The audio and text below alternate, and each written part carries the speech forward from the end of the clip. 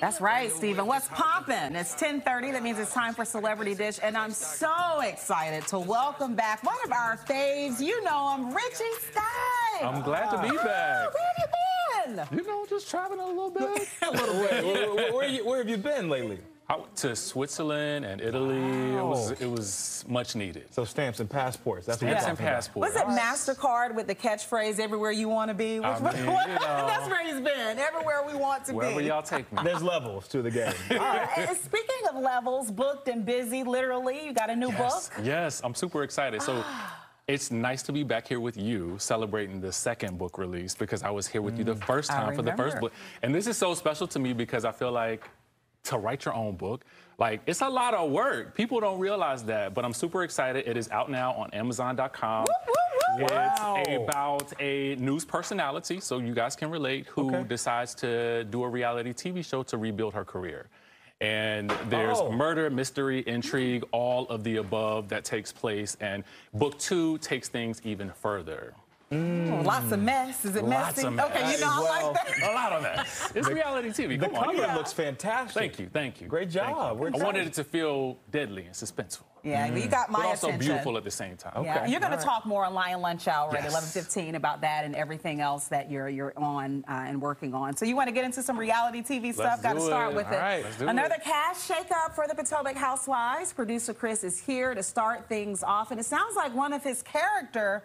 That's similar to a real life person on the Potomac. Could be. That's right, but this is the third cast member we can officially say is no longer a part of the franchise. We're talking about Nneka Hakeem officially won't be part of the next season. That will be the 9th season. She is the third cast member, like I said, to depart the show since season 8 wrapped up. Her exit comes as the Potomac resident continues on her journey to have a child. She thanked Bravo and Truly Original for the opportunity and continued on saying she built lifetime friendships. So, Richie, are you surprised by any of the exits so far?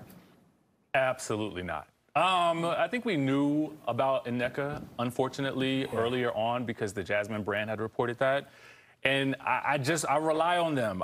They're a reliable source. They got the scoop on Robin. So I just felt like, for me, I wish she just would have owned it earlier because she went on a lot of news outlets and she talked around it. People were asking her directly. So, you know, I do think that it's an unfortunate loss because we didn't really get to see, I think, all that she really had to offer as a housewife. So it's really unfortunate, but I think we kind of knew it was coming. I noticed that, too, as well as the press tour, even in other cities. And I went, well, is she doing this to change their mind or does she not know? These are good questions. You know? I asked the same things. I said, is this to sort of sway viewer, like, or at least get some reaction from the viewers, and then maybe the network will change their minds. But I don't think it was in the cards for her. What do you think was the moment that tipped it for her, that everybody was just kind of like, you know what, this is not going to work? I think that there were some unfortunate cultural aspects to the storyline this season that overshadowed her personal story.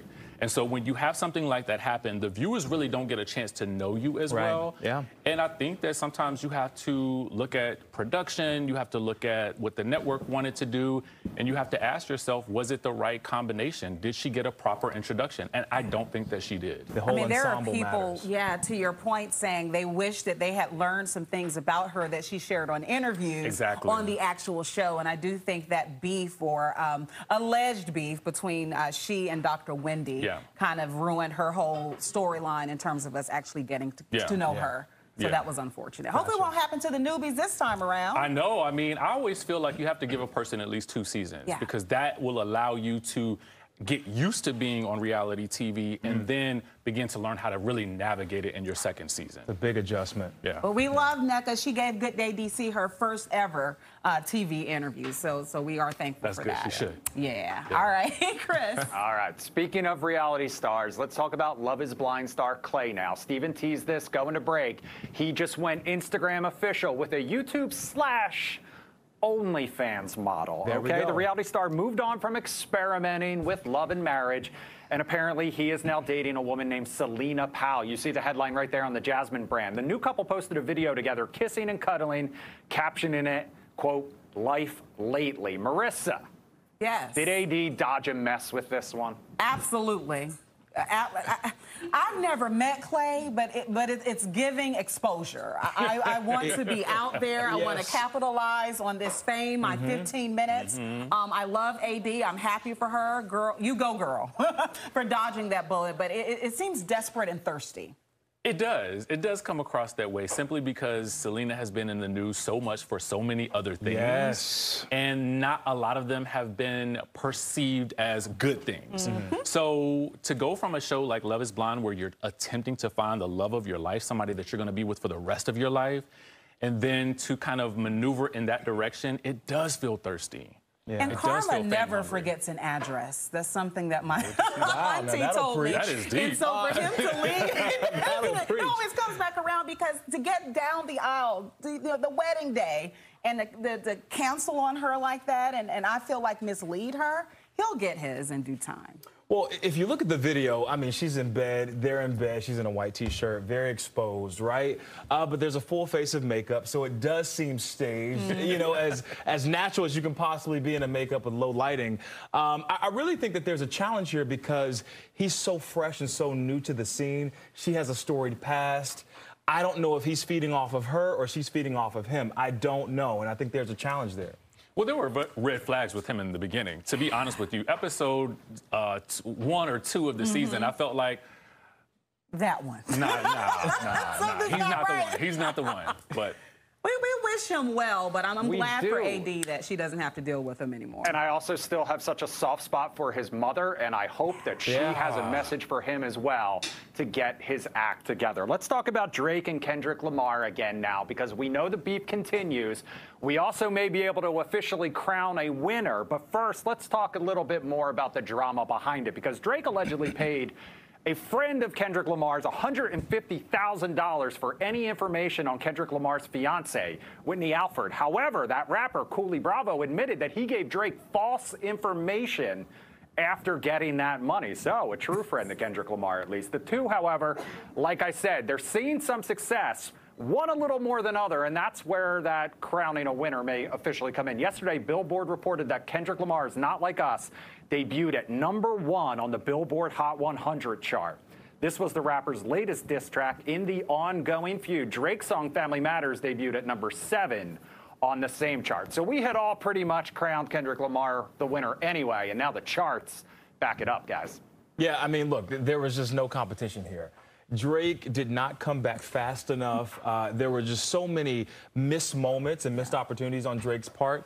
I think now that we know, or at least we allegedly know, that there is somebody in his camp that gave over information that was false, I think that even makes the story even more worse. Because Drake came back and said, well, listen, you didn't do your research. I gave you false information, or at least he says he did. I don't think that that's the case. But I do think that Kendrick is at the height of his career. And I think this is the moment where Drake may not be able to come back from this. You agree with that? I think he'll be able to come back from it because I think that there are Drake fans who are just going to be Drake fans, and they're going to always think that he's #1 in their eyes. But you know the thing that I hate the most is that the fiancé had to catch a stray in this. Yeah. Like, that to me is the most bothersome part, is like all these other people are catching like heat from this beef, and that's what I really don't like. Keep it, like, y'all can keep it with each other. You don't have to extend it to fiancés and friends and paying people. Like, that to me, it goes beyond what a rap beef should be. Yeah, and kids used as props, really, in these diss tracks. But nothing is off limits in beef rap. We know that. We've seen that in years and years of past with beef. It just got a little bit more messy here because there is so much involved. These two have so much material to go over. But when it came to the fiancé, that was the only thing he can really attack Kendrick on, because Kendrick has had such a tight career for so many years. His family is tight. His community is tight. He's actually very successful. So it's hard to come back and say, listen, I found this information on you. I don't think they have that to give. And he's Kendrick is authentic. Yeah. I think so, Kendrick is really, honestly, just authentic hip-hop. Yeah. And I don't think you can ever deny that. Well, one thing I did not see coming, I always thought he was a stronger lyricist, right? Yes, Drake is more commercially successful, but he beat Drake at his own game by coming out with a bop. Normally, we get the bops from Drake. So this most recent one is something you can dance to. People are creating line dances, and it's going to be the song of the summer. You mentioned it the other day, Chris, and so for that, I think it's clear he's the winner in this. Yeah. On all fronts. All right, we can guys. talk about this all day because you know I'm a stan of Kendrick. So. And he has 4 songs in the top 10. Kendrick does on Billboard. Not bad, right? And especially when it comes to having to prove in this sort of situation. All right, guys, we're going to wrap things up with a kids movie and talking about Chris Pratt's wife's hall pass. I know it doesn't make much sense, but bear with me here on this. So Chris Pratt is promoting the new kids movie, the animated comedy, the comic strip Garfield, okay? And he was asked about his wife's hall pass. But this all goes back even further to the Super Bowl, okay? Because he had talked about it then. So Pratt's been married to Katherine Schwarzenegger for 5 years, in case you didn't know. He says the one person she can hook up with his permission is Usher. And so the Marvelverse actor dropped that major hint back in February because he posted a video of his wife dancing during the Super Bowl halftime show, which we know Usher was the Super Bowl halftime entertainer. In the caption of his Instagram post, he wrote, "Don't leave your girl around me." Was he talking to me? He now says, quote, she knows every word of Usher's song, so I guess Usher's her hall pass. Now, Marissa, my script says, who would your hall pass be? That's what the script says. That's what the script says. I am obligated to ask as a result. Okay, so if I'm booed up with somebody I would say it's okay. Who do you have to tell them? Yes. Hey, this is sorry, but if the chance comes along. Oh, Denzel. Okay. Denzel, no question. Denzel? Yes. 70-year-old Denzel? It doesn't matter. Doesn't matter. Fine wine. I will close my eyes and think back to glory days. It's still Denzel. Wow. We can take it back to the 90s, but yes, Denzel. It'll be a training day for sure. Have you seen Equalizer 3? I mean, he can still That handle makes me himself. want him more. Yes. Oh, yeah. Anybody... Much respect to his wife. Anybody in your age bracket? Well, Morris is older too. I don't know. I lean to I like older guys. Interesting. We learned a little something about Marissa today. Classics. That's a good way to classics. We love putting Marissa on the hot seat, don't we, Chris? About your hall passes. You all go around. We have a few seconds left. Okay. Oh, no, that's a trick question. That is a trick question. I answered it. No, but this was, the script said you had I know, but it was perfect Chris, for you. ask him You know then. what, guys? I think we're out of time. There we go. There we go. No fair. No fair. And he runs the show, so yes, Yeah, absolutely he does, we're out of but time. yeah, Denzel, I'll keep it there. Classics. Well, I was going to keep it real with the classics. right. Good to have you, Richie. Richie, always good. See you in Lion Lunch Hour. All right. All right, and best of luck on the book. Yes. We're excited about it. Thank you. Jacqueline and Annie Mae, they'll tell me that. Wow, y'all